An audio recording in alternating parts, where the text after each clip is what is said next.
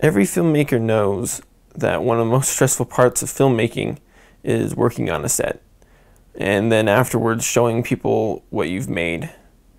You never know what's going to happen or how people are going to accept it. And that is why it's so crucial to have a time afterwards where everyone can kind of just get together and relax.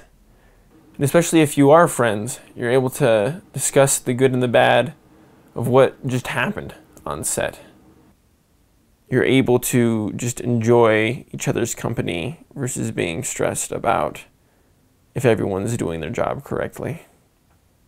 And while when you're eating together, you're not usually holding a camera, it's still probably one of my favorite parts of movie making. And in reality, sometimes we just have these things because we need a good excuse to eat a dessert.